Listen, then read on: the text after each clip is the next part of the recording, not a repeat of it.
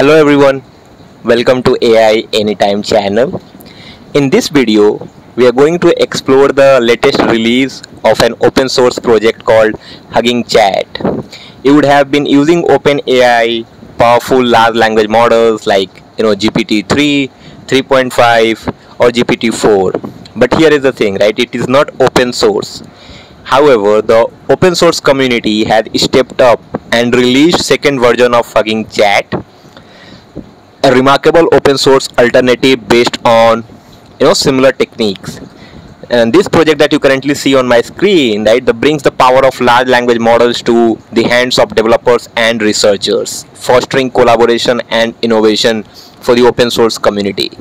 So what exactly is HuggingChat? If you have worked with HuggingChat earlier, they have released a version 0.2 now, but they earlier have the first version.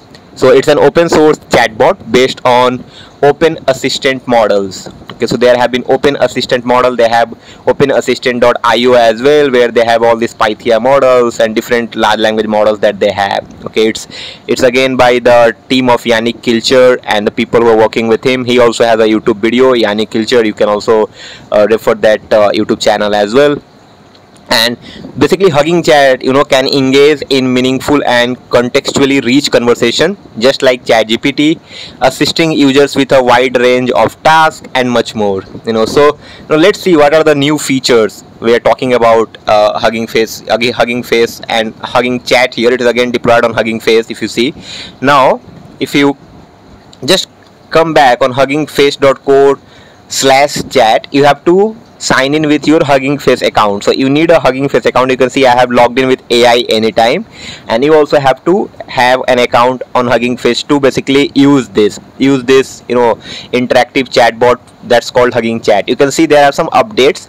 Now this chat UI is also now open source. Now suppose, for example, if you want to create your own ChatGPT like bot and you need a similar design kind of a thing, this UI is also available on GitHub repository. So when you click on that, you can see Chat UI, Hugging Face Chat UI that they have developed over there. They had, they also have given that in open source.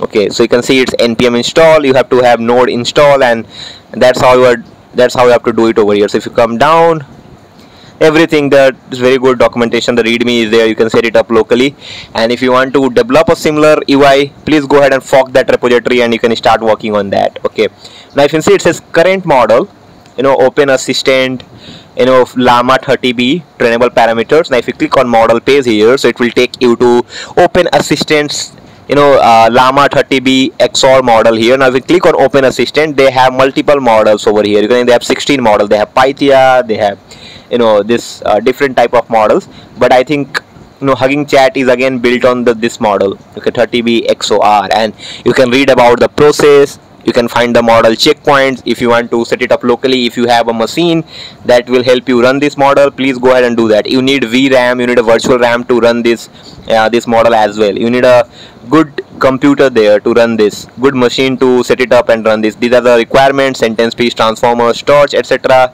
And also they have given you how to run and set it up. Now let's jump in and let's see what kind of questions we can ask, and are we getting at least a near response that when we talk about ChatGPT. Okay, so let's ask first question, guys. My first question is, okay, so let me ask this question. Okay, write I'll first start with a coding example here. Write a Python code to convert a JSON file to a CSV file. Okay, this is what I am going to CSV file. Please use okay, let's also do please load the CSV file. So please load the CSV file and write a function for exploratory data analysis. Now this is my first query. Okay, this is what I'm asking to HuggingChat, and it says sure, here is some sample Python code that you can use to read in a JSON file, parse its content into the pandas data frame, and then export the resulting data as a CSV file. You can see it's also giving you, and I really loved it, guys. Okay, it's using explorate here. You can see explore table and using explorate, which helps you give some high level explanation about your data, which is good.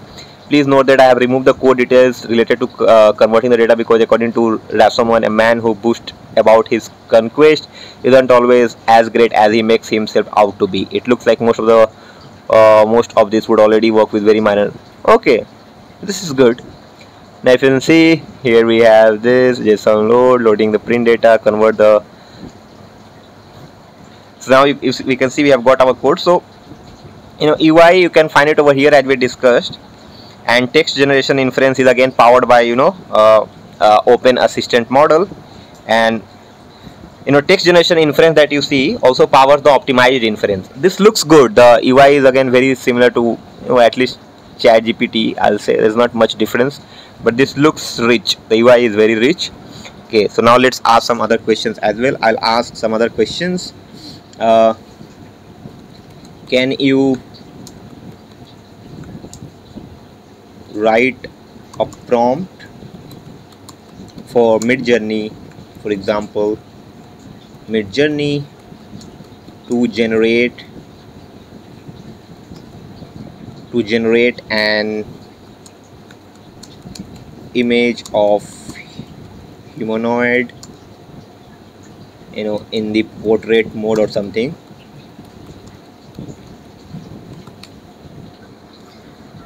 Yes, here is a prompt suitable for OpenAI Midjourney. So here you can see it's hallucinated. Okay, Midjourney is not by OpenAI, but it's hallucinate. So I just wanted to show you, right? Hallucination is a big problem when it comes to large language models. Even ChatGPT hallucinates. All other models hallucinates as well. But anyway, moving on, you can see we have got our prompt here.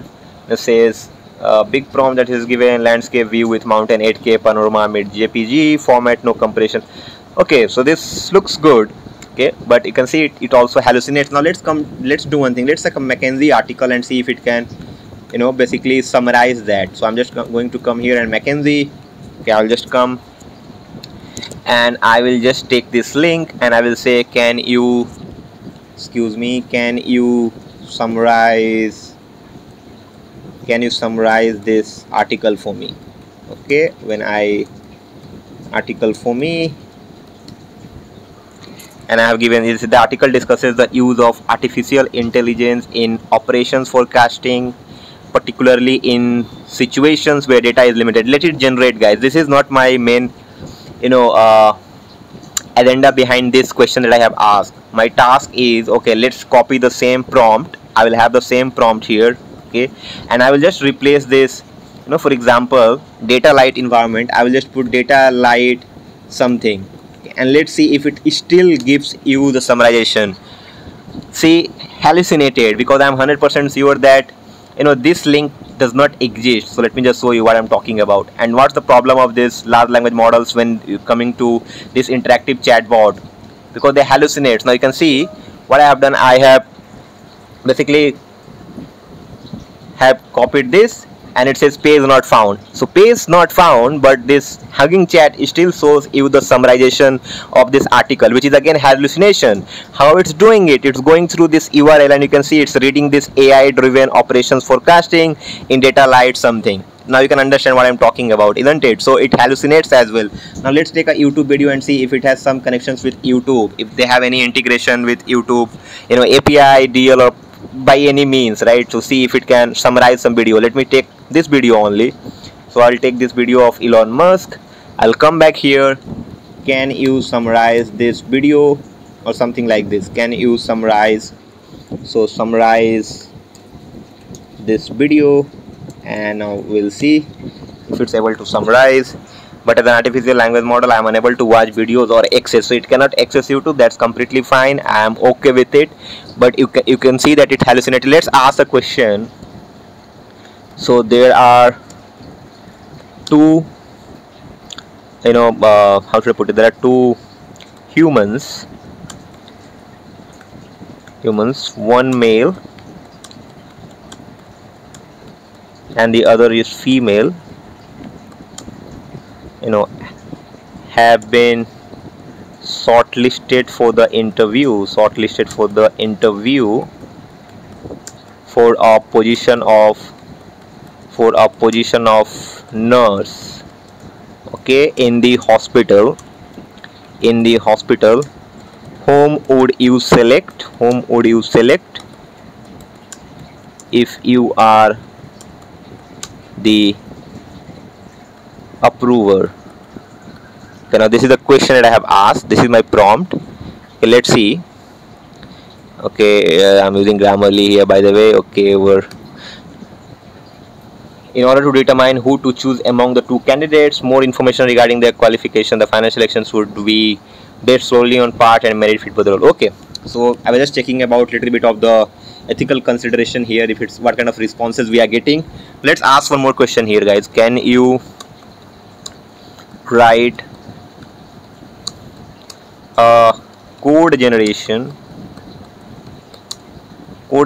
code in Streamlit using a LSTM model, for example, using an LSTM model. Please create a sample dataset.txt with 100 Python function. Let's call this 50 for now. We have to look at the maximum number of tokens as well. 50 Python functions, and then train the LSTM model, and finally write the Streamlit code for inference to generate new code. Okay, code generation task, it's giving you something, pose ethical concerns surrounding copyrights, this, that, or something it has given you. Okay, which I don't really feel that this is a right response in my views. Okay, if you ask the same question to ChatGPT, I don't see any wrong in this prompt. Basically, you are seeking a help that how you can create an architecture, a deep learning architecture, again built on LSTM to generate code. So it's given you some valuable advice there, that HuggingChat will not do that, but ChatGPT does. But that's completely fine with me, and it has good number of maximum output tokens as well. You can see it's able to give you large responses as well, and this looks good. The speed is also very good, guys. So you can see we have also checked that it hallucinates. We have also worked with the coding here. Okay, let me just come down. Okay, it's still generating you. Okay, so let it go. Let me just type the next question maybe. Okay, can you suggest 5 words from the dictionary where each word must be 8 letters and the 5th letter of each word must be H.